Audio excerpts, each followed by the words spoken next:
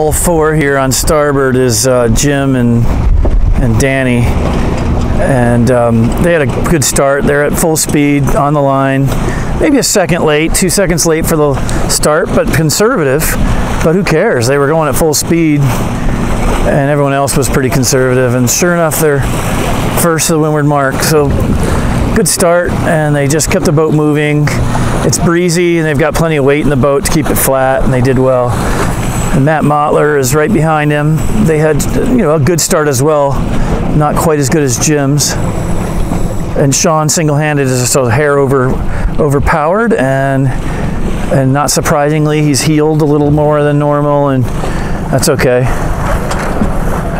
And that's just kind of the way that crumbles, that cookie crumbles.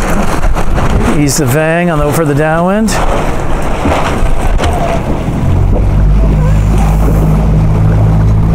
Added a little more vang back on. And he knows to ease the vang because he didn't want to break the boom. But if you ease the vang entirely, you have no leech tension, which is where your power is. And it's hard to know when you're in the boat, but that curvy leech is where you're spilling air.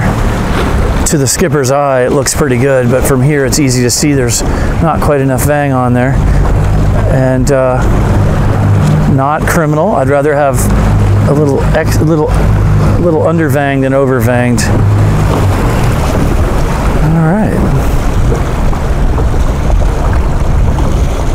And they're heading to a leeward gate.